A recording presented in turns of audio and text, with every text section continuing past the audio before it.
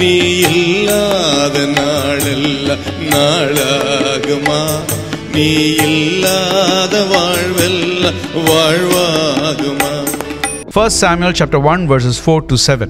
Whenever the day came for Elkanah to sacrifice, he would give portions of the meat to his wife Peninnah and to all her sons and daughters. But to Hannah he gave a double portion because he loved her, and the Lord had closed her womb. Because the Lord had closed Hannah's womb, her rival kept provoking her in order to irritate her. This went on year after year.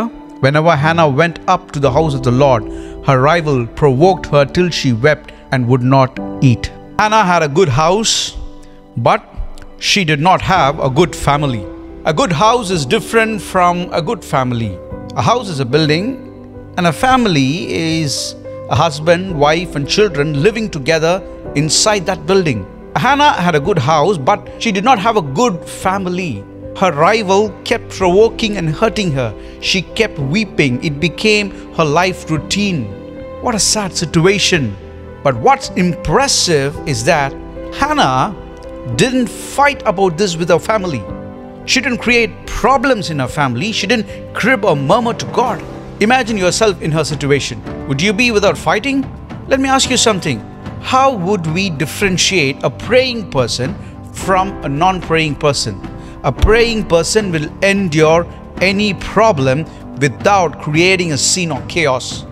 When your family has problems, don't add to them. Don't be a troublemaker. Be a peacemaker.